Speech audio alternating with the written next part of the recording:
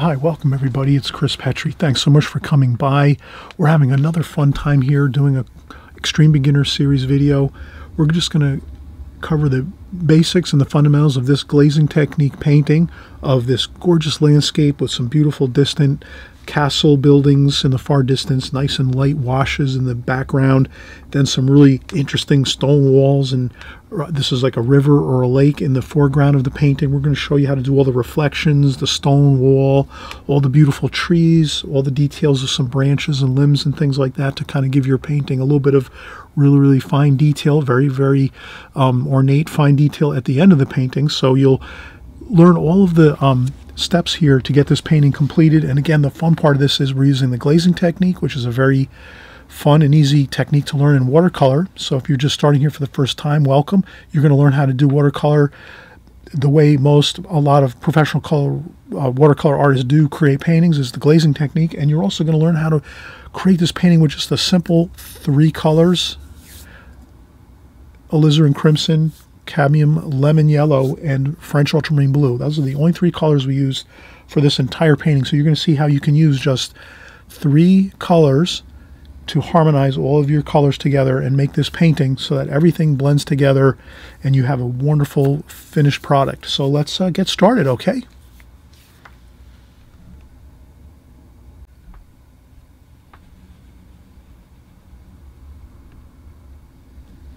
All right, we just saw the finished painting. I'm really excited. We're going to be here together painting this wonderful landscape painting with a little bit of water in there, a lake, and could be like an inlet from an ocean. You can kind of use your imagination on this.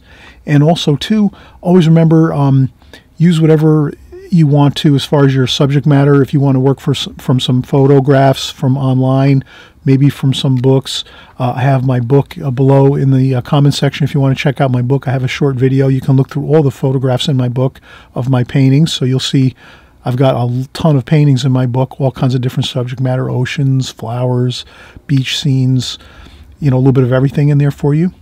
And so those are great to work from as well. But I'm just going to work from my imagination here and just think about a few paintings I'm thinking in my mind that I recall back some years ago that I painted. So I'm going to kind of try to make an amalgamation of some of the paintings I've created. But we'll show you how easy it is just to get a rough sketch going here. And we're just going to use 3 colors in our palette, and we'll show you that too. So we'll get started. And I kind of covered that too right in the beginning of the video. As you know, I kind of covered a few things. I'm going to have a few extra videos in the description below, links to a couple more of my videos that'll give you an idea on some color mixing that we're going to use here. So that's if you want more details on it, or you can just use this video too, because I'm going to cover everything in detail for you right now.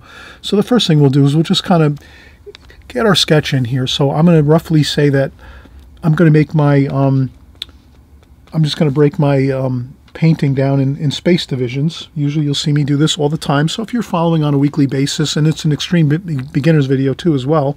So even, you know, if you're watching my Extreme Beginners videos, you'll always kind of see that I'm going to sort of right away in the beginning, you're going to kind of think about where you're going to put your space divisions in your painting. So I'll use a Sharpie just so you can really kind of clearly see how I break my space divisions down in my painting right from the start.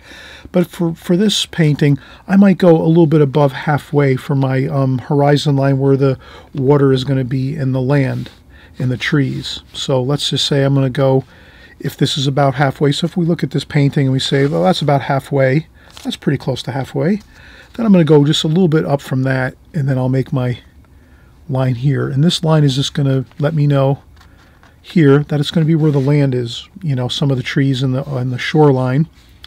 And then from there, then I'll put some more sky wash and a couple distant maybe buildings in the distance. But we'll have a fun time doing all this. But that's really the main division of the painting that I want to have, is that little bit above halfway, like that. And I think if I have that, I'm pretty much really set. The other things in the painting are not so much critical, because we're just going to have a fun time sort of putting some different subject matter into this, some trees, some distant, maybe a distant building, some structures, some other things like bridges. We'll do a few different interesting features in this painting. So the next thing I do is I'll grab my mechanical pencil here, and I'll just maybe make a line across my painting like this. You can also, if you want to be a little more accurate.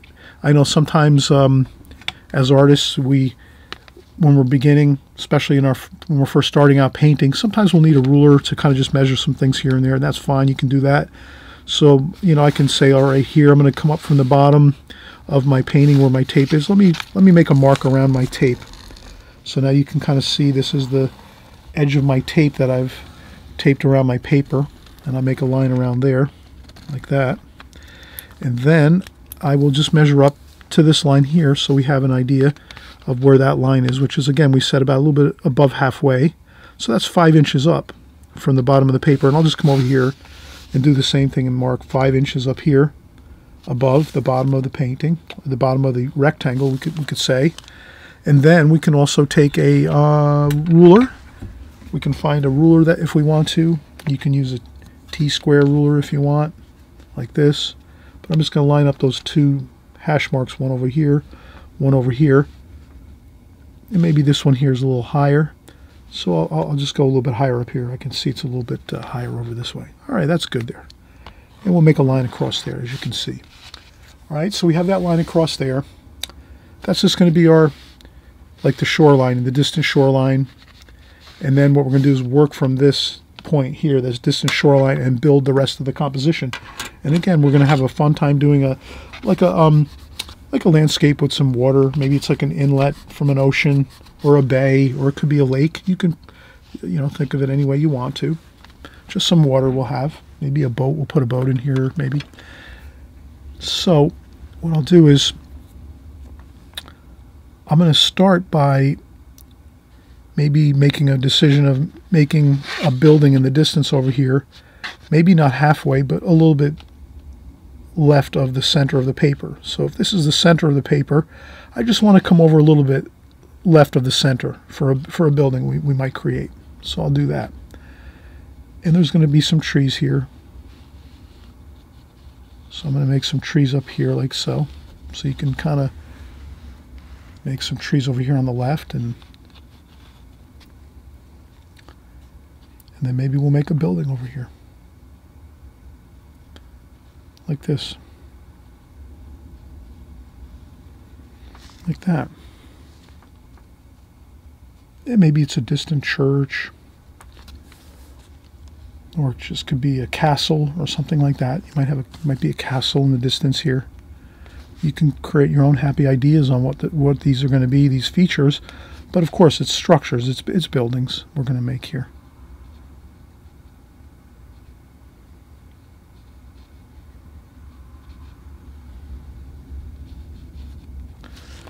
So I'm just going to get a general idea of like a kind of like a castle with a spire on top, and then some more indications of like some roofs, tops of the building. Maybe there's another spire over here and another feature, another conical roof. And then from there, maybe we'll have another tree shape over here. So we'll make another tree shape over here like so. And then we'll have more tree shapes over here that kind of come up to the left. So we'll have like that. Okay. Now you can kind of see how we can start to build a little bit of an embankment here where the shoreline is. And we'll put that line across here. And we'll do that. We'll make an embankment over here.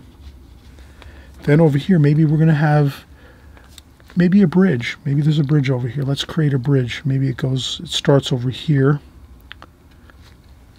and it's on the land. It could be like a railroad bridge or something like that. You can use your ruler again, maybe come across here. You're just going to put like a parallel line across here to make it like a bridge type feature. So a level line across here. And the only thing you would worry about is you want to keep it parallel to this line here, your shoreline. So you could always measure that too if you wanted to make sure you're staying on a straight parallel line level across the picture. So that's 1/2 inch and 1/2 inch. So that's good. So that level line is kind of set and it looks good. And then we'll have some trees and bushes over here. So it kind of this bridge over here. It could be just a bridge. Could be, again, a bridge with a train trestle across it. And we'll put a couple more lines there just to kind of give it a little more bulk to it. And we can make that concrete, so there might be some concrete structure there, and then maybe some arches like this, like that. And that's sort of in the distance back behind this shoreline over here, and then we have the water here. So this is your water line here, and then back here is the bridge. And then in the further distance, of course, is these structures and the buildings, and you can make that softer. We'll show you how we're going to do that. We're going to make these background features softer and diffused looking, and lighter and cooler in color. And then as we get closer, we make things darker to give ourselves the illusion of three-dimensional quality to the painting. Now we could also start to make another structure maybe over here on the left-hand side, just something else to maybe kind of fill in the scene here. So this will maybe make a structure here, and this will be closer here. This could be like a wall coming into the picture. This could be like a wall over here.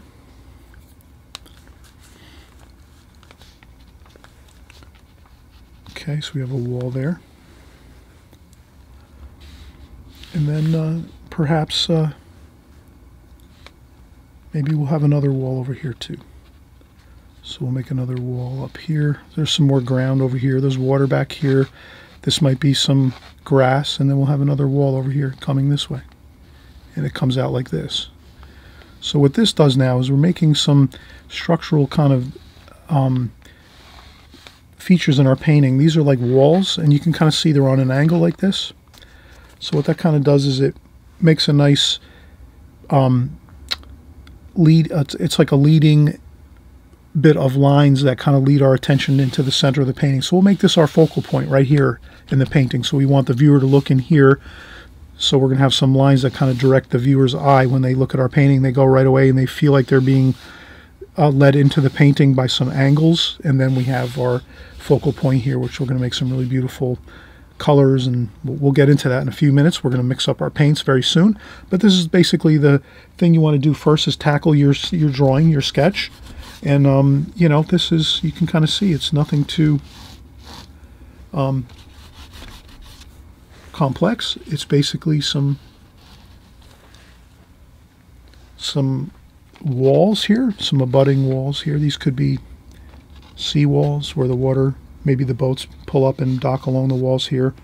And we're having some more trees over here. So we'll have some more trees over here on top of this wall.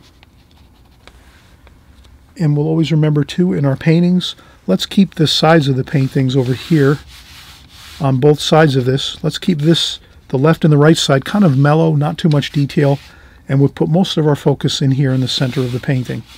That's kind of where we want to put our most of our detail and most of our work that we're going to do, where we're going to have details and interesting color contrasts and things like that. We'll put that right here in the middle, and then on the sides we'll keep this kind of soft, low key, so that the viewer doesn't kind of, if someone's going to be viewing our painting, if it's in a gallery, maybe you're going to be starting to create some paintings for gallery shows or contests. Maybe there's local art. I hope you'll get involved with local art associations and art classes and things like that. That's where you'll kind of meet up with some other fellow artists, and they're going to kind of you know, you might learn about some gallery showings, and you might be able to show your work and put some work up on some gallery walls for contests and things like that. You can win prizes for your artwork as you're starting to learn about watercolor in your painting and creating some really beautiful paintings.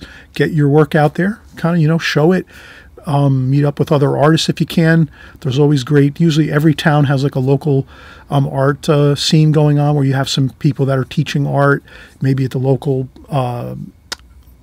educational institutions. Maybe a high school might have classes, or a local college might have classes on art, watercolor paintings, stuff like that. I just put that in as like a extra little bit of tidbit of information here on my video, because I know maybe a lot of you might not have heard about this before, and these are great ways you can also get out and really have some fun meeting up with fellow artists, and also you know, putting your art and getting it out there, and you know, enjoying the whole fun of art, which is also getting together with other artists too, fellow artists, and having fun and sharing your artwork, and also maybe even getting into some competitions too, or just showing your art and maybe selling some of your paintings and some of your works.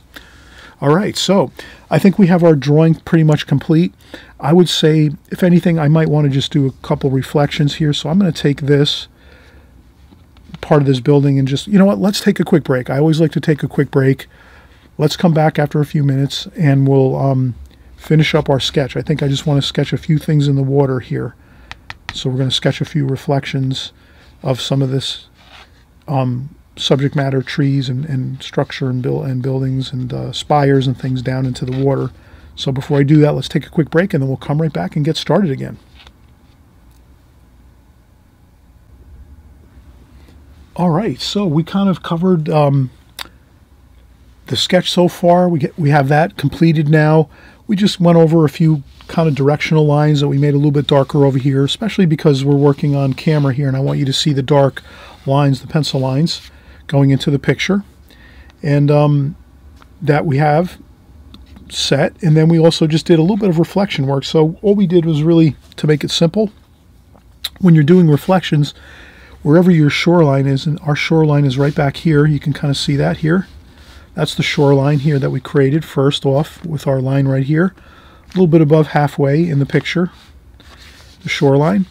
We just kind of measured the how high the spires of this castle were above the shoreline, and that was 3 inches. So then we just went down 3 inches here and made our little bit of a hash mark there at 3 inches. And then we know that we want to make our reflections of this spire and this castle. This maybe this is like a tower, a castle tower here, and then some other features of the castle here. We just want to mirror that down. So you just want to sort of kind of have the same amount of distance between the top of this structure down to the water. That happens to be 1 3/4 inches. You come down the same thing, 1 3/4 inches here, and that's the top there. So you just make a couple indications of where some of this is going to be. The trees are 1 inch above the shoreline here. You come down here and say, okay, 1 inch about here is the trees there.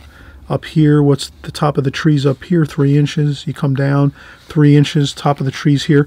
So this way, when we're painting in our reflections of the trees into the water, you'll just remember that it's going to be pretty much equal distance down to the shoreline and then out to the into the water. That's really a simple concept, and that's a good tidbit of information whenever you're kind of dealing with some water features.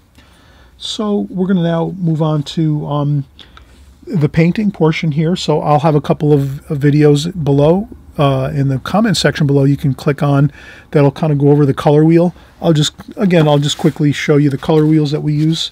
Nothing too fancy, very simple to like grasp. So if you go and check out my video on color wheels, it'll just kind of, you'll see how we create all the colors of the color wheel with these two right here, these basic 2 color wheels. And all we're doing is using different red, yellow, and blue colors. So here we have alizarin crimson, cadmium lemon yellow, and French ultramarine blue. And then on this color wheel, I'm sorry about that, alizarin crimson, cadmium lemon yellow, and French ultramarine blue to make all of our secondary and tertiary colors. To kind of get, those are the fancy terms. Basically, we're just taking these colors, mixing them together, and making other colors out further from this color wheel. And then this is the other color wheel, which is the same idea, just instead of alizarin crimson, we used cadmium red. And here we use cadmium yellow versus cadmium lemon yellow. And here we use cobalt blue instead of French ultramarine blue. So we just changed our 3 primary colors here on this color wheel to mix out all the other colors that you'll see here around the color wheel, and also to the other secondary colors that are within the wheel. I'll explain it in that video if you want to click on that one to kind of get the idea of it. And that's how we're going to kind of create our 3 colors here.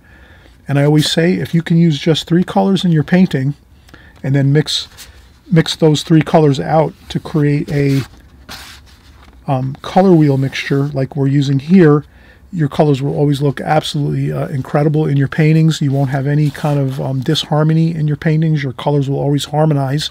So no matter how you mix those three colors and whatever combinations you use, it's always going to look really good. And we're going to show you just how that works right now. So the first thing I'll do is I'll just grab my three colors. And I mentioned that I was going to probably use the alizarin crimson,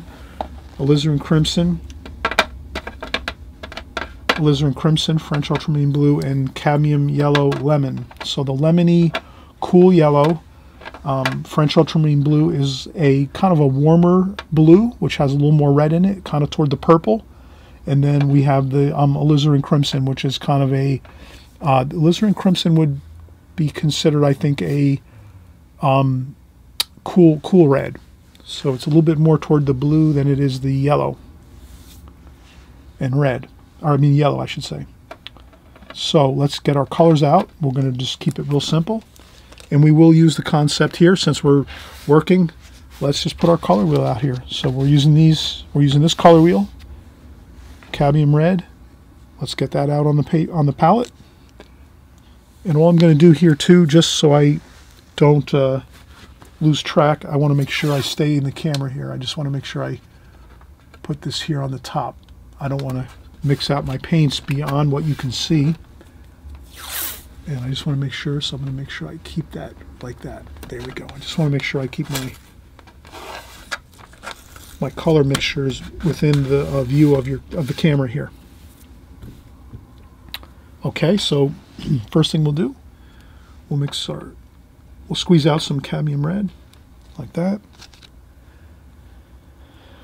This is Winsor & Newton. I should say I use mostly Winsor & Newton and Holbein paints. So between Winsor & Newton, probably 70% of my paints are Winsor & Newton. And incidentally, I have all my art supplies down below in the comment section. You can check out all my colors, my paint tubes that I use, my brushes, papers. I have everything down below. You click on those links below in the comment section. You might have to click the word more. If you click the word more, you'll see a lot more information. And you'll see all the links to all the art supplies that I use. Those are my personal art supplies that I use, and I vouch for them. They're great. You'll never have a problem with them. So I wouldn't put them down below in the comment section if they don't work great. And you can also research other art supplies too, though. Maybe sometimes you want to use something a little different or whatever. No problem. But I do put what I use, and this way you kind of can see what I'm using all the time for my paintings. And now we're going to do the French ultramarine blue here. So we'll set it up the same as we have here on the color wheel.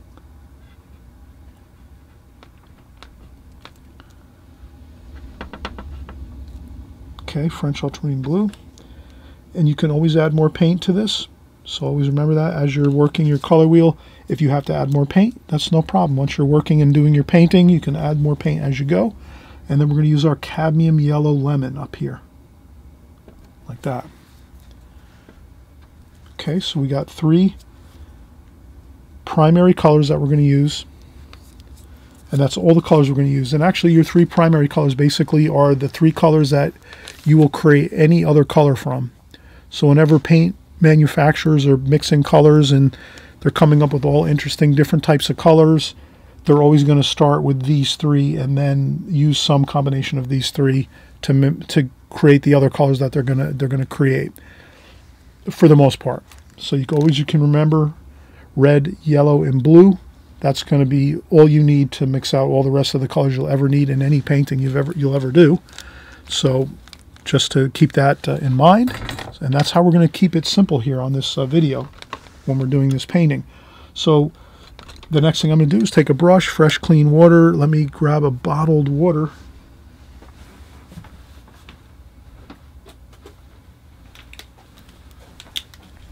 I'm sorry I had to step away for a second here to get that water across from the studio. So now I've just put some fresh clean water in my water pail, my water bucket here. Crystal clear water. And we're going to start out.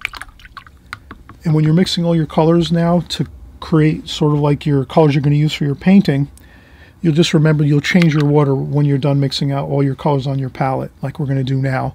And then you'll start again with the fresh clean color or fresh clean water when you're creating your painting. So we're going to use this as our guide, how we're just going to kind of get started with mixing our colors. Okay, we're going to start out with red, an orange. We're going to make an orange from a yellow and a red. So let's take the red, come over here, and then we rinse off our brush quick. You can always use it. I use either a tissue or a paper towel. I'm going to move kind of fast here so that we don't waste too much time mixing our colors, but I didn't want to, you know, bore everybody here. Okay, so we got red and then yellow. That's going to make our orange. So then we're going to have our orange here. So we're just basically creating the color wheel right now. So red, alizarin crimson, orange, which is alizarin crimson and cadmium lemon yellow. So now we're over here, cadmium lemon yellow here. Next, we're going to make green. So how are we going to make the green? Yellow and blue. So we're going to take yellow, come over here like this, like that, and then touch of blue in there to make our green. How does that green look? That green looks pretty good. Maybe you might want to make it a little more cooler with that, a little more blue. But that is kind of like a good green right there, like a medium green. Like that. Okay. Looks good. Rinse off my brush, dry off a little bit of the water here. Now we're going to go with our violet. So we're going to take our French ultramarine blue and our red. Let's take our red, come over here.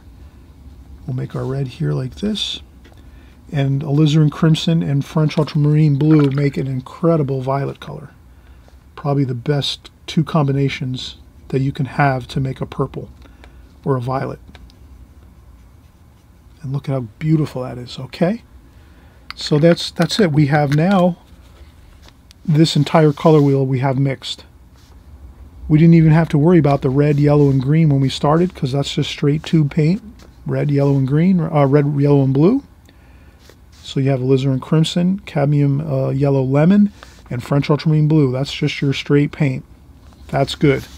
Then we wanted to create the orange, the green, and the violet. How did we do that? We just took a little of the red and the yellow.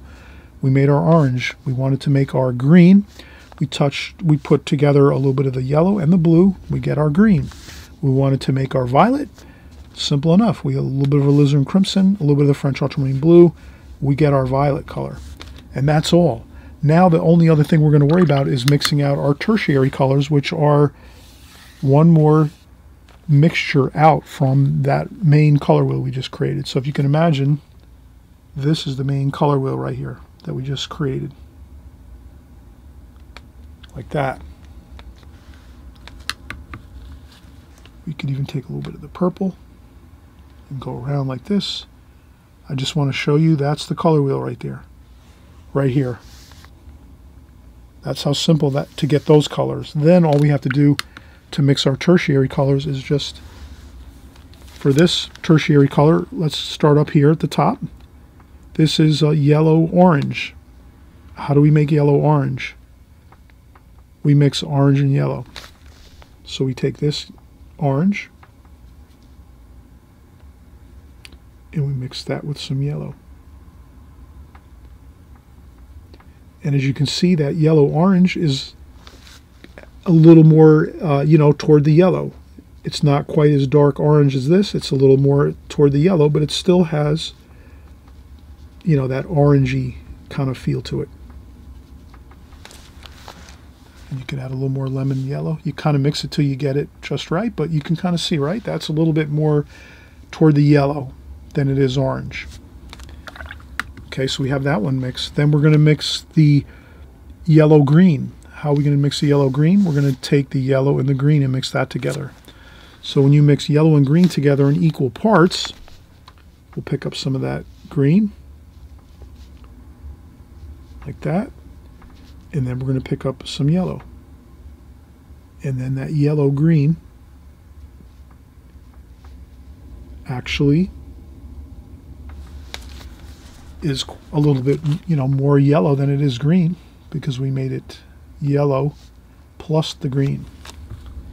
And then we're going to come down and we're going to say the same thing. We're going to make blue-green. How are we going to make blue-green? We're going to mix blue-green together. Simple enough. Blue. Straight blue. And I rinse off my brush, dry off a little bit of the water on a paper towel or tissue, and then I pick up some of that green. And then as you can see, that's our blue-green. Beautiful. Again, it's more blue than green because we're mixing blue and green, and so it sort of starts to now push towards the blue-green. So a little bit more blue in there. Then the next tertiary color is going to be blue-violet. Again, the same thing. We're going to take violet here and then add blue to it.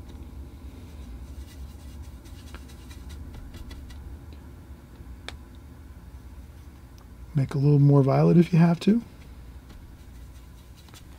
A little more blue. And there you can see that's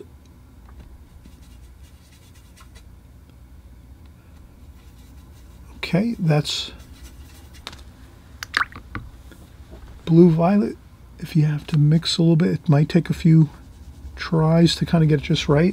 So that's more of a blue-violet there than violet. This is violet, like that.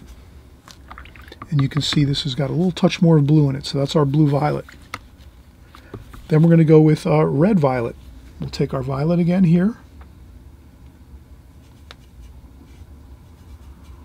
And then add a little more red to that. That's the red-violet.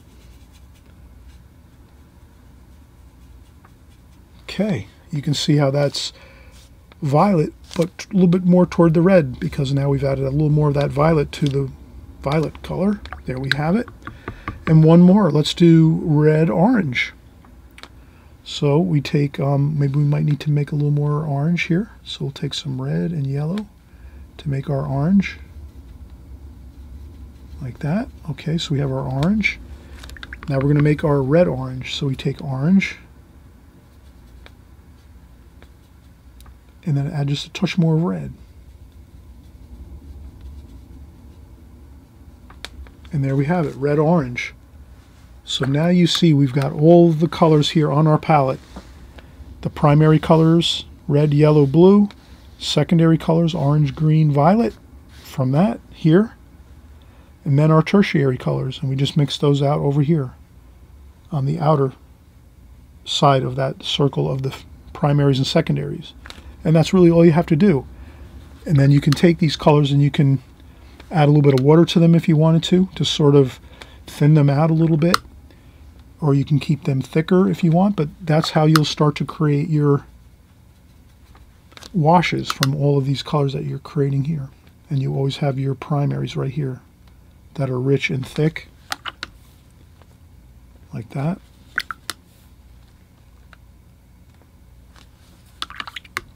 Okay, so now we're going to start the painting. We're going to work right from these colors right here, again, which are all the same as this color wheel. I have them all labeled here, so again, if you check out the video that I've created just recently, the color wheels, you can take your time and you can make these color wheel charts. I think it's a great idea. If you want to, you can create these color wheel charts. You can make many of these. I have 2 only, but there's many more because there's a lot more different types of reds, right? There's rose madder. We're using alizarin crimson. This color wheel uses cadmium red, cadmium yellow, cobalt blue. This one here again that we used is alizarin crimson, cadmium lemon yellow, French ultramarine blue.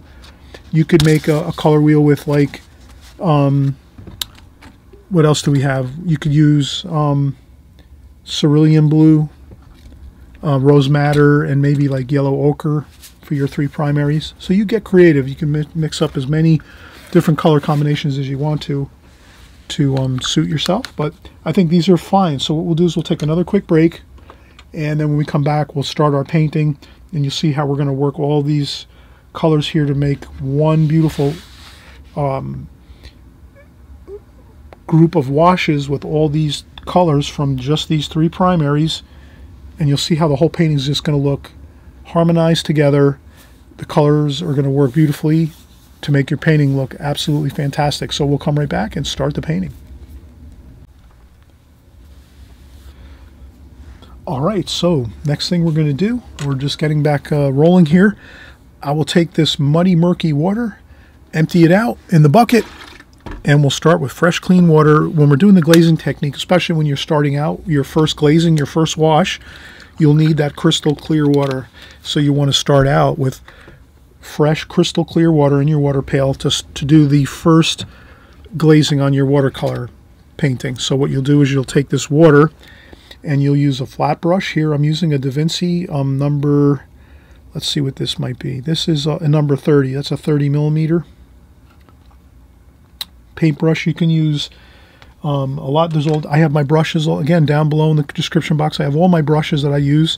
You can use the Princeton Art and Brush Company synthetic brushes. This is a smaller version, but I have a larger version that's kind of about the same size as this, but it's up to you. But what you'll do is you'll just take the water and just dampen your paper all the way across. So you just take your water, your clean, fresh, crystal clear water, and you'll just cover the whole paper with fresh, clean water. And you don't have to worry about the pencil smudging or anything like that. It's going to be fine. Once you're done painting over this whole painting, you won't see any pencil lines or smudges or anything like that. You just want to cover the whole paper with a fresh, clean coat of water. And, you just want to cover the paper and dampen it. You don't want to like flood it out too much with too much water, just enough to dampen the whole paper all the way from the top to the bottom. You can go across like this with the damp water, and then you can even go up and down like this just to cover all the paper. Make sure the whole surface of your paper is dampened nicely like that. Okay, that's simple enough. All right, we have that. Then what we'll do is I'll usually take a paper towel or a tissue, and I'll just kind of mop up any of the water that's around here, around the edges of the paper that might have like kind of flowed off the paper, off the edges, just to keep my table a little bit neat here so I don't have too much water puddles and things like that. And once you do that, you're pretty much set. Now you're ready to start mixing the colors for the painting that you're going to want. What I think we're going to want to do is make this more like a sunrise type of painting or a sunset style painting. So we're not going to make it like a bright, colorful, like bright blue sky or anything like that. We're going to keep it low key in a sense. So this is going to be like a low key painting. And again, this is the glazing technique. So right away you're learning. If you're an extreme beginner, and if it's your first time here, welcome. Thanks so much for coming by. Sometimes I know some of you are coming by for the first time. You've never seen my videos before. You're at the right place at the right time. We're creating videos just like this week after week, month after month, and year after year. So if you're joining along every week as we're painting, you're just going to learn all the fundamentals and basics of watercolor. So trust in that if you're just doing the basics on a constant routine, you're going to absolutely learn watercolor. After maybe 6 months to a year, you should have learned quite a few fundamentals that you're going to have those working for you, and you'll be creating some good paintings for yourself. And then you just keep working and learning more of the nuances of things, and you'll, before you know it, you're going to have most of the basic fundamentals and techniques of watercolor under your belt. So again, we have the paper all damp, wet. Then we're going to come in and we're going to say, let's make it again something where, let's do the purples and the greens like this.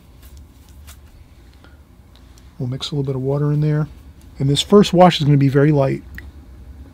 Very light. A little bit of the greens. So I'm sort of getting like my first wash, and I'm sort of looking like, what do I want to do here? Maybe some orange too. Definitely going to want to use some orange. All right, so you can do that. So you just get your whole palette activated, like I would call that activating your whole palette with some of these colors. And then you just start going across like this, doing a light wash first. So we're not going to want to do a really dark wash. We're going to want to keep this really super light. As you can see, that's very light. Maybe a little more purple, so you can kind of mix your blue and red to get yourself kind of a purplish, like that. That might be a few little bits of purple across there. And the same thing here. You'll just bring whatever you create up top in the sky, you're going to bring that down into the water. like that. And that's all you have to do, is that first wash. You just bring it down into the water like that. And again, I just used all of the washes that we had mixed out here, the tertiary colors especially.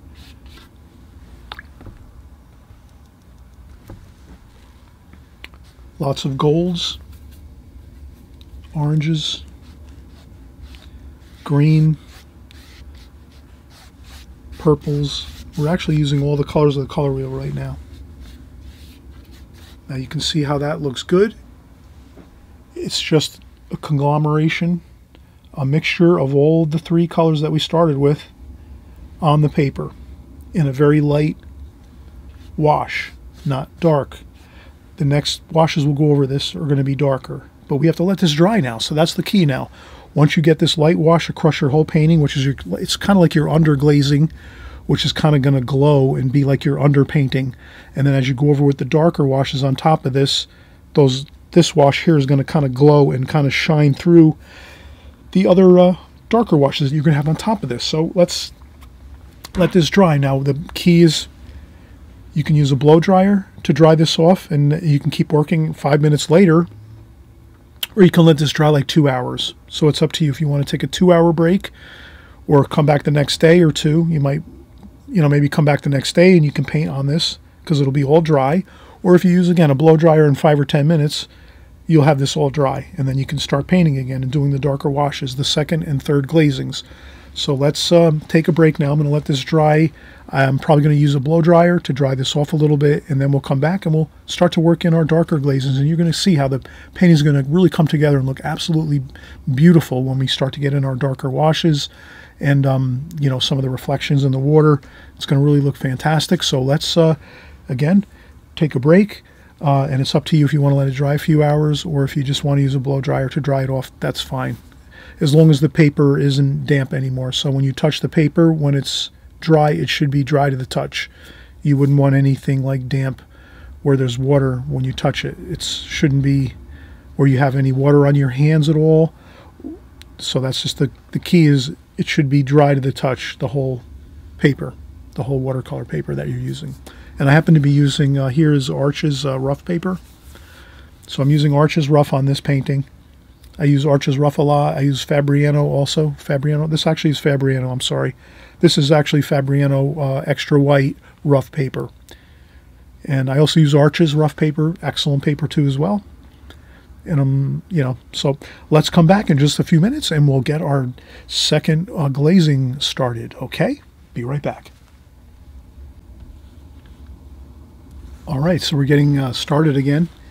And now we have recognize that this paper is now 100% like dry as far as to the touch, so I can just do this across the whole paper, and there's no dampness at all on the watercolor paper. I used a blow dryer, and it was very, if you can imagine, when we put that first glazing on just a second ago or a few minutes ago, the paper, after you put that first wash of water, the clear, crystal clear water on top, and then you add all your colors to that, light washes of color, the paper is going to be buckled and it's going to be all wavy, right? Because the paper is soaking up all the water and it's expanding and it's becoming buckled and wavy. The key is now when it's dry, after blow drying it for about 3, 4, 5 minutes, it's still a tiny bit wavy, but very little, and it's dry to the touch. That's how you have to have it when you're coming over now for your second wash. And it's incredibly more helpful now that the buckles in the paper have settled, and now you pretty much have almost the same paper as you started with. So there's not very little waviness to the paper. Okay, that's all I wanted to just mention. That's very helpful. And then what we're going to do is now we're going to start to go in with our medium and darker washes. So you can do it I'm just going to start here and mix up an orangey red with some green. So I'll use my yellow and red to get an orange like that. And again, this is the simplicity. If you're just starting out, again, I'm happy you're here. If you're just started out, you're at the right place at the right time.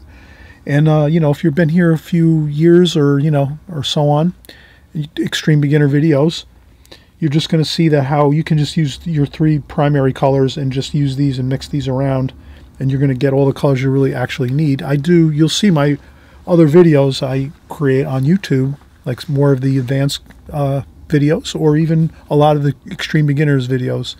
I create videos where I use many different colors in my palette. You'll see that. But here, you'll just notice that it's as simple as, if you have any problems with colors in your paintings, where you kind of feel like your colors look blotchy or different, like they're not harmonizing that, you know, that well, this is the solution right here. If you're just using red, yellow, and blue the whole time, mixing your colors, doesn't matter how you mix them, you can get as sloppy as you want, mixing them as whatever. As long as you're using these 3 colors, your whole painting is going to look like really fantastic. And let's keep going here and we'll see how it actually works. So we've got the orange. We'll mix up a little bit of the orange and yellow here, a little bit of the blue, so we'll get a little bit of a greenish mix in that to kind of mellow out that orangey color. And then we're just going to start doing our distant, which should be cooler. So let's get that little bit of more blue in there. We want a little bit of a cooler color here for this distant, and I'm using a 5/8 inch Princeton Art and Brush Company synthetic flat brush, and that gives us the really nice. And then as we do this, you'll see I'm just using the flat brush, and you can start mixing around some orange, but we're going to want to have a little more purple even too. We want some purple in there. We're going to want this to be cooler. So we want more of a blue or either blue or green for these colors, really. You can always blot up a little bit of paint if you want it lighter for the distance colors, like that. You want some more blue in there. You probably want more blue and purple, purplish blue, even green.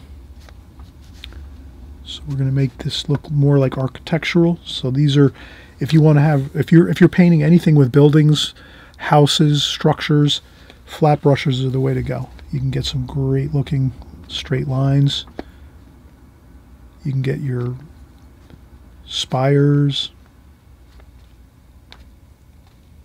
like that, like this.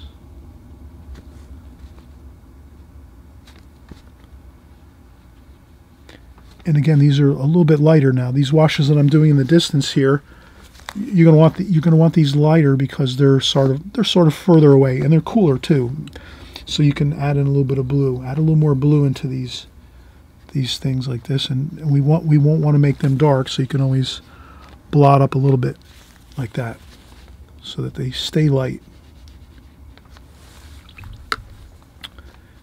Okay, and then let's make some green, because we're going to start to see some, and the green that we're going to want to create here is going to be a little more of a cooler green. So you want to make that green a little bit toward the cool side, and that would kind of be like toward the blue. So you make a green like we had in our color wheel. I'll just kind of bring out the color wheel just one more time. So here we're going to make a cooler green. So we're going to want to use the tertiary green, which is the blue green. So that means you mix your yellow and blue to get your green, and then you add a little more blue to it to get it more of a cooler, bluer green. And then those are the colors you're going to want to use here, because they're more in the distance over here, those greens. So they're a little cooler in color. And then as you get closer, they become more warmer greens. So you'll see how that will benefit you as you're creating your painting. And then and again, we're doing all the painting. I guess we'll just do this one brush. We'll just use this one 5/8 inch flat brush, and we'll create the whole painting with that one brush. Besides the beginning of we used a little bit of a larger brush here for the first wash because we wanted to cover the whole paper. So if we were to use this smaller 5/8 inch brush, right, to try to cover this with all the clear water and then all the washes, the light washes for that first glazing. This is the key. You want to use a larger brush to kind of get it done, you know, efficiently and quickly. Now that we're doing more of the finer tuned painting, we're going to use a smaller brush, a 5/8 inch brush, which is halfway. That's about half the size. And then we're going to do that. And then you'll see we're going to have this. Those are more the distant colors. You can blot up again with a tissue here and there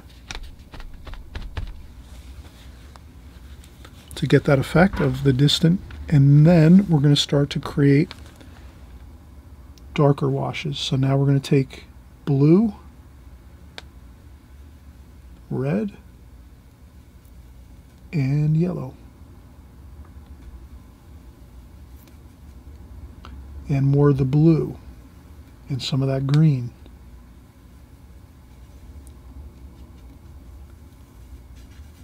So now we're getting like a muddy purple, and you kind of just mix it around until you kind of get that feel that you need, which is going to be mostly blue. We want it really dark, so keep using that blue to get your darker. Blue is going to get you the darkest dark you can get, with some red too, and yellow. So, but blue is the darkest. Obviously, your French, in these three colors here, your French ultramarine blue is absolute. You can see it in the color wheel, how dark that is, right? So that blue, if you squint your eyes and look at this, that blue is much darker than the yellow or the red. So if you have to get a really dark color in your painting, you know you have to use a lot of the blue. And that's what I'm doing. I'm using a lot of blue and then trying to get it to look a little bit more, you know, I don't want it to be all blue. I want it to have the green and the red mixed with the blue. And that's where we're going to get those darker darks over here, like this.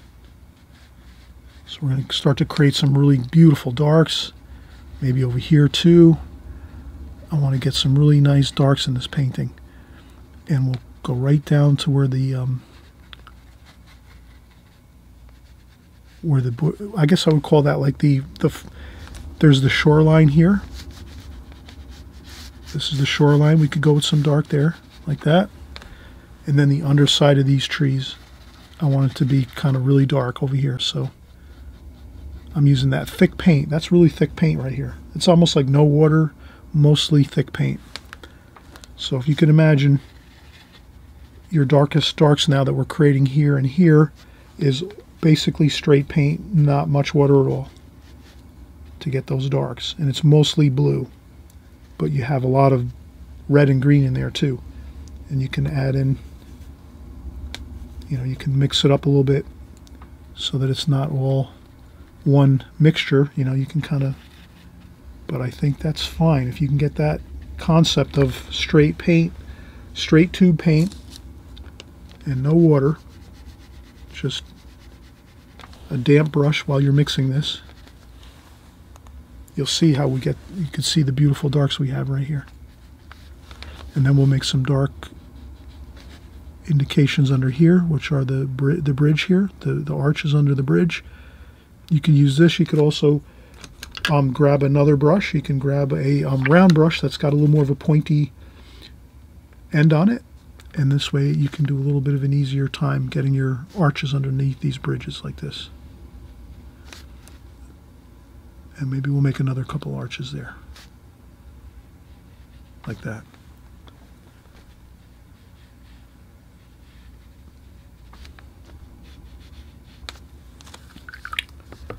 Okay, and then we'll keep mixing these greens.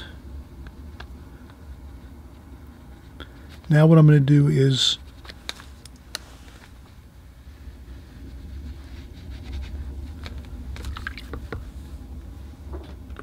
I'm going to get some more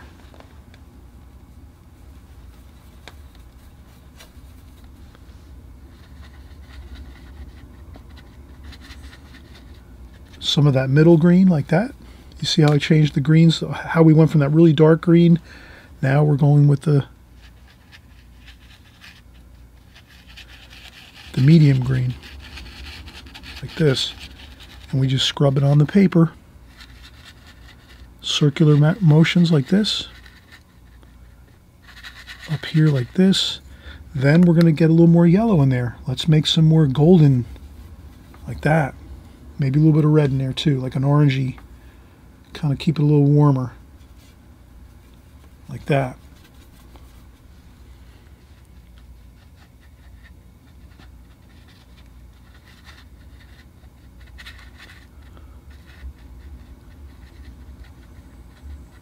Okay.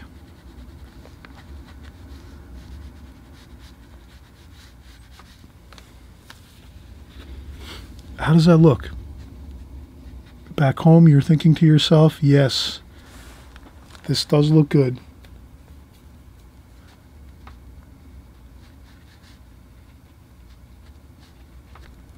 And again, you can do circular motions with your brush. That gives you a really nice feel of trees, things like that, limbs, branches. We'll go over with a finer tuned brush too. We'll go with a needlepoint brush next. And then we'll use a little more of that lemony yellow, right? So that we kind of have a mixture of colors here. Circular motions. Leave some white paper showing through. Like this. Like that. Take some splashes. Get some paint on the brush with some water, so you have a little bit of water in there. It doesn't have to be flooded with water, but enough water you can see what I'm doing there, right? And then splash some paint on there. Take some dark paint, get some more water, like this. It's got to be a little bit puddly to get your splashes in there. And do some splashes on there. Get some up there, over here.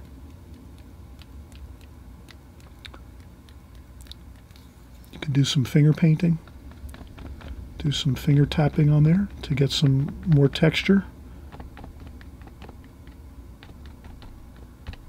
Like that.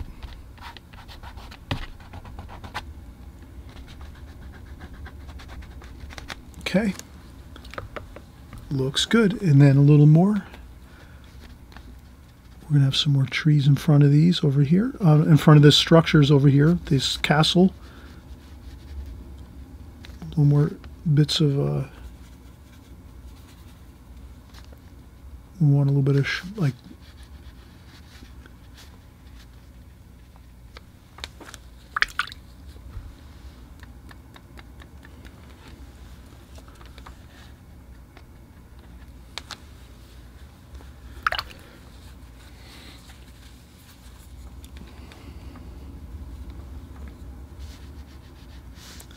then I'm going to go across with this bridge. I'm going to make just some parallel lines like that. Then over here, we'll do some more.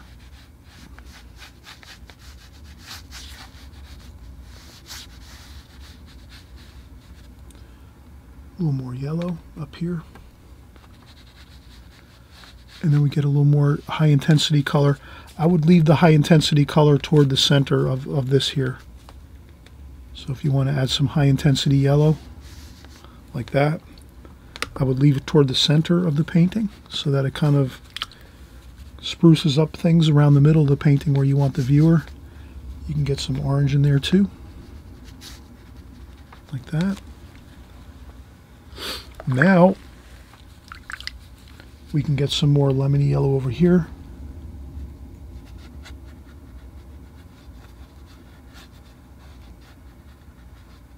Like that. So that's some kind of bright looking color for the closer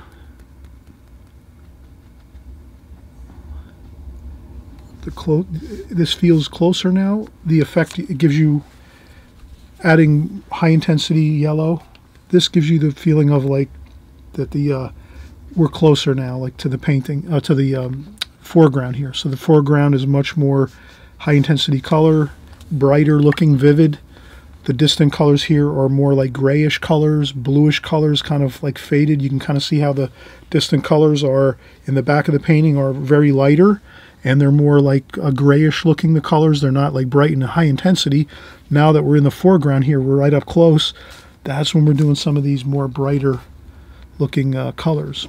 And you can just kind of pretend there's some flowers and things like that over here, and plants and stuff like this along this wall. So there's some walls here. And then I think that's pretty much looking good. I think the next thing we'll do is we'll empty our water out, because the water I have in my water bucket's pretty murky. So now I want to have some fresh water, and what we'll do is we're going to create the effect of the reflections of the trees and the buildings in the water. So that the way we're going to do that is we're going to wet the paper again a second time, and you'll see how we're going to do that in just a second. I think we've been working about 20 minutes, so yes, we've been working almost an hour now, maybe a little more than an hour, but it's well worth it if we're going to get a really good result for our painting. The first thing we said was these three colors, the blue, red, and yellow. If we have those three colors, we're really going to have an easy time making all the colors harmonize in our painting. And I think you already see that. It's going to, once we're finished with the water and the reflections in the water below here, you're going to see how everything flows together and looks absolutely incredible. So let's get started. In a few minutes, we're just going to take a break. I'm going to grab some more blue. I need more blue. So I have to go find some more blue over in my studio, and then I'll get that out into the palette, and then we'll finish up. I think we're pretty much 90% done now. All right, so we're pretty much finishing up now. We're going to just go in. Again, I changed out my water so that I have crystal clear water now in my water bucket, my water container. And I'm going to go back to this larger brush. This is a number 30 Da Vinci flat brush, synthetic. I just want to make sure I can get some good water reflections here. So I'm going to take the paper and dampen it wherever the water is. So these walls I'm going to leave dry. I'm not going to do anything with those. I'm going to leave those walls just dry paper for right now, and I'm just going to get the rest of the paper here with a little bit of water, damp water. Okay, so once I dampen up the paper like that, the whole thing here in between the walls like that, and then under the walls here on each side, and then over the whole bottom area here, that is all we need. Now we see the pencil lines that we did put in before. That gives us where this tower is here and the tree tops over here. So now we're going to put the reflections in, and we'll use the same brush we've been using, the 5/8 inch flat brush. And again, we're going to mix the same colors. I added a little more blue while we were away for a second, so I just want to make sure I can get some more green mixture. So I'll put the green there.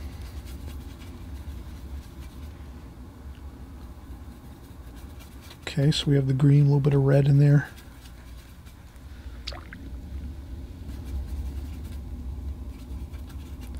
Okay, so we'll mix a little bit of the green, the red, yellow, blue, of course, blue, lots of blue.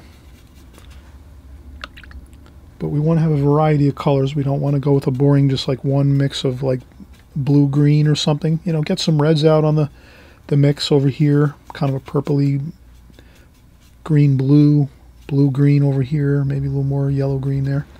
So this way we have a good mixture, but it's more like the shadowy colors, which are kind of the more green. So then we just start picking up this, and I think we don't have to really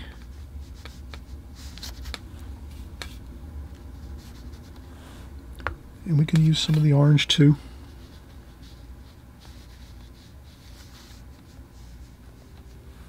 So essentially I'm going to do the shape of the tower over here like that.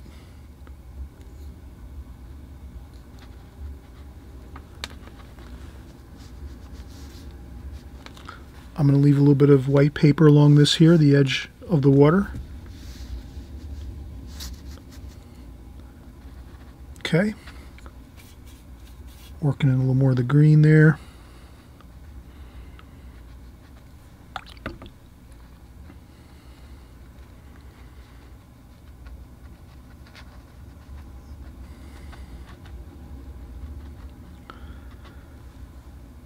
Okay, so you can kind of see I'm taking this and reflecting it down in the water.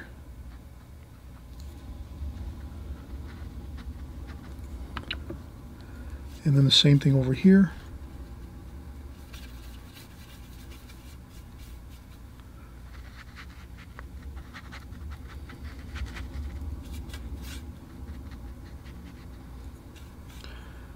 maybe a little bit darker along the bottom of the wall here. Same thing here.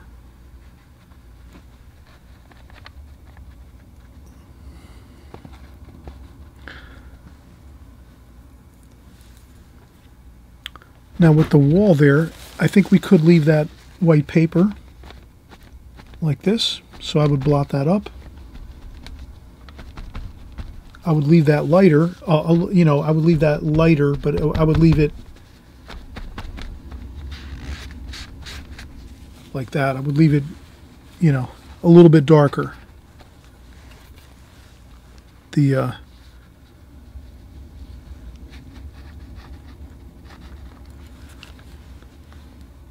And then I would just take some water and splash it on. This is pretty much here, reflected down. If you go over a spot, just lift it up a little bit with the tissue. We're going to try to keep that wall reflecting down in there like that.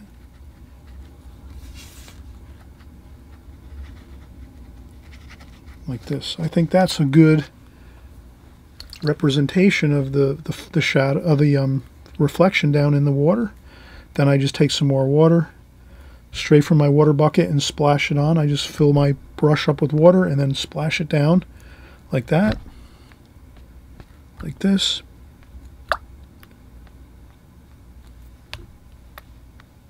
Then you can kind of look and kind of ask yourself if that's looking good. You can take a paper towel and make a little more of a precise, you can make a precise like square edge like this with your paper towel, and then get more of a, for the reflection of the wall, you can kind of do a little more of a, like that, and the same thing here. And then since we do that, then we can even just do a little bit of some splashes on the wall like this, make it some texture. We use our finger tapping techniques like that. Same thing over here.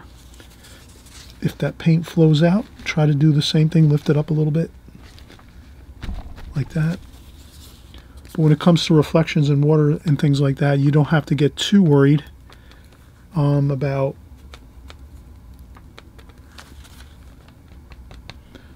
a little bit of orange here. So we're just going to kind of make these walls feel like they're like stone or mortar or something, you know, like just to give them some texture, a little bit of splashing, warm and cool colors. So you want to get some oranges in there too for your walls here. So orange and greens, a little bit of blues, so you just kind of a mixture. But leave them light. So we wanted to leave these light, these walls.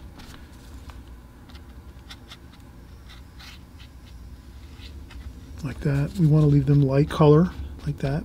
And same thing, we want to make sure we keep tabs on this. We might have to, you might have to kind of just keep an eye on this here where the reflection is here in the water. So you see how I'm kind of lifting up again with the paint, and that's because the paint is going to keep, since the whole area here that we made damp with water, the paint's going to always want to flow into those areas that we're kind of lifting up with the with our paper towel. But you can just keep, you can get a new paper towel. I usually just fold it up like that, the paper towel.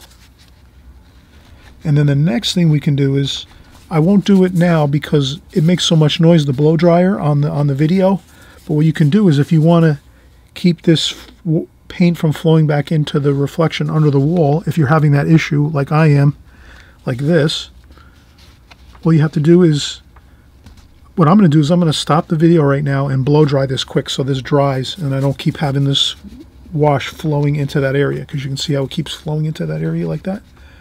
So let's do that. So all right, I'll be right back after I blow dry off this wash right here a little bit so that it stops from flowing back into the reflections of these walls.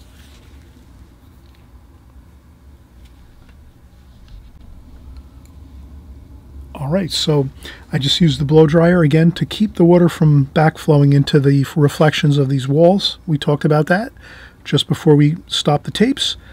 So now we're pretty much home free. The next thing I'm going to do, I'm just going to get a little more, maybe a little bit of the blue and green, and I'm just going to do a couple of the, like, a little bit of the choppiness of the water here. So maybe in the here in the foreground, there might be a little bit of, and then I can take a spritzer bottle even and just kind of spritz that on there. Kind of loosen that up a little bit, just so we have a little bit of the, you know, a little bit of the choppiness of the water, a little bit of texture to it, like that. And then we just do the vertical like this, vertical lines across like that. That gives it the feeling of water. If you take the lines and just do some vertical lines like this.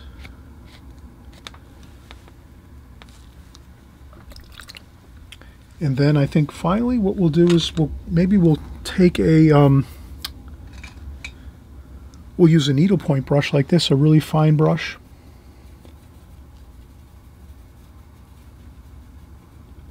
And we'll get some darker. So I'll use, again, red, yellow, and blue to make a dark, almost like a really dark deep green. I think that's the darkest you can almost get with these three primaries that we're using. If you use too much blue, it becomes very, very blue. So you want to have lots of blue in there, but you want to definitely add red and yellow to keep it like a really super dark green. And a super dark green looks like really good because it's sort of like not too toward the cool side, the blue,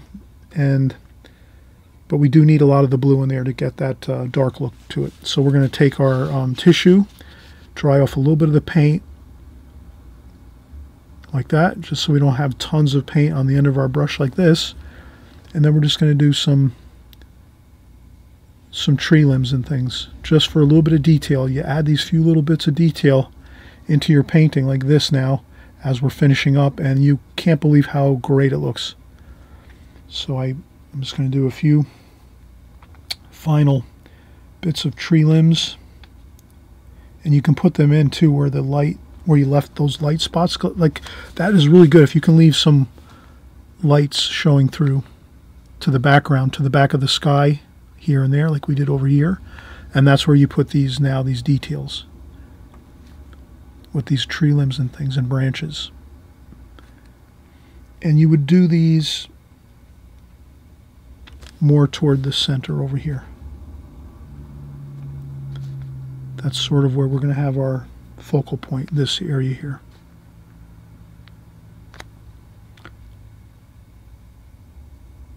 So I'm just going to start to, make some branches and tree limbs and things over here, some over here.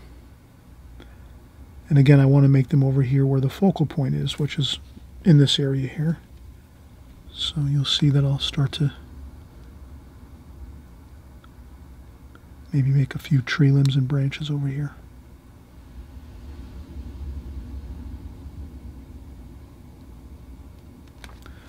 Like that. Just a few here and there, not too many. It's easy to go overboard and do too many type details like this.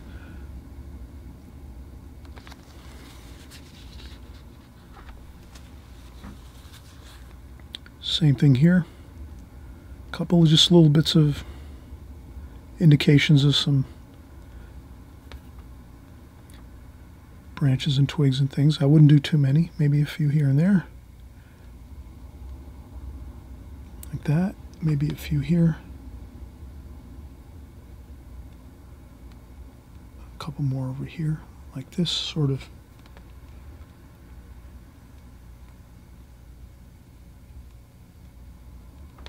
Like that.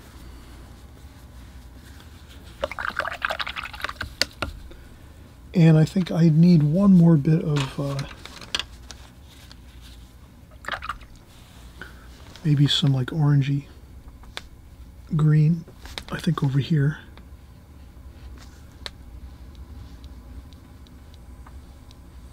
this. I don't want to have that. I think it looks better like that. So we have the bridge kind of over here.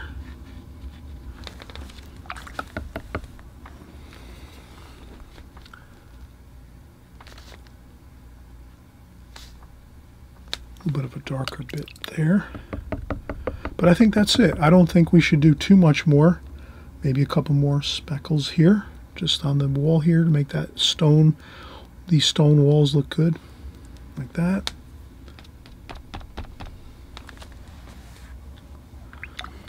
We could even make some stone indications of stonework.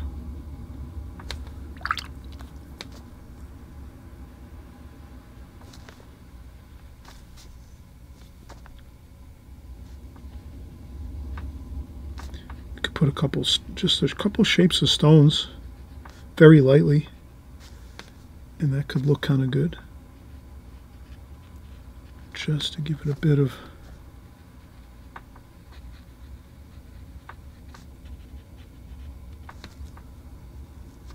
same thing over here. A couple of stone shapes, maybe just some round, kind of round shapes or polygonal shapes.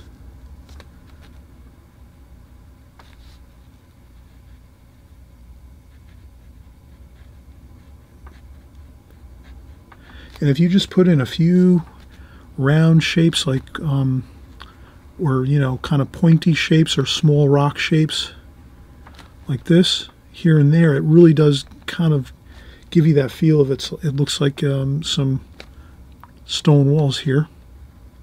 I think those look really good. Stone walls look really good. So then we have a couple more there. A little bit of dots of round stone shapes. And you change the colors around, so you don't want to make them all the same color. You just want to keep changing the colors of the stones if you can, like that. And they can be any old shape you want them to be. It's your happy stone walls here. You make them the way you want to.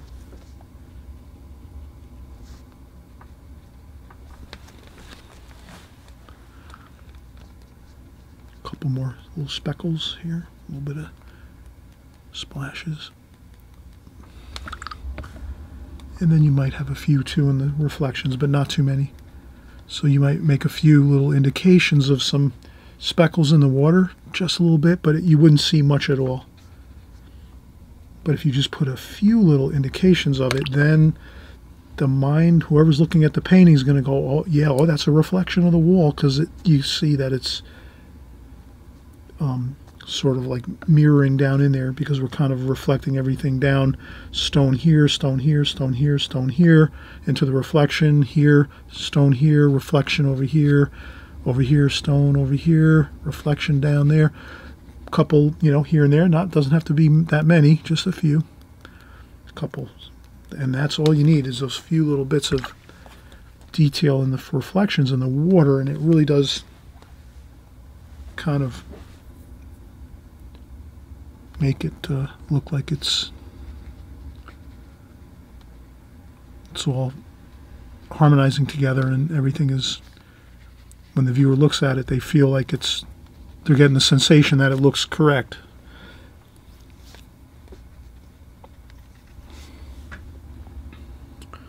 All right, thanks so much for coming by. We've had a lot of fun creating our painting here. We've created the painting in the glazing technique. We're happy to be working as beginners. We always remember, watercolor is a journey. We just take our time with it, have fun, enjoy the process, and we don't worry about if things aren't looking great every painting. We just keep working at it. Each painting is like a practice session, basically. We look at it that way. Then maybe after 4 or 5 years, we might start saying to ourselves, okay, these are looking like, you know, better paintings, and I can maybe, I mean, it depends how fast you go, how much you practice. If you practice a lot, you'll notice that your paintings will start to really improve drastically. If you're practicing a fair amount, or, you know, an okay amount, you're still going to have a lot of improvement, no matter how much you practice. If it's just a little bit, that's good. If you can practice just a little bit as you go, you're going to see improvements all the time. I mean, if you just paint once every 2 or 3 months, you probably won't see a lot of advancement. But if you're painting on a somewhat regular basis, and you'll see improvement always. And that's what we're always kind of looking for, is working on things a little bit here and there, and then we'll definitely have some good improvements as we go. And I think this is what we're looking for, a good glazing technique here as we finish up. A little more details here and there.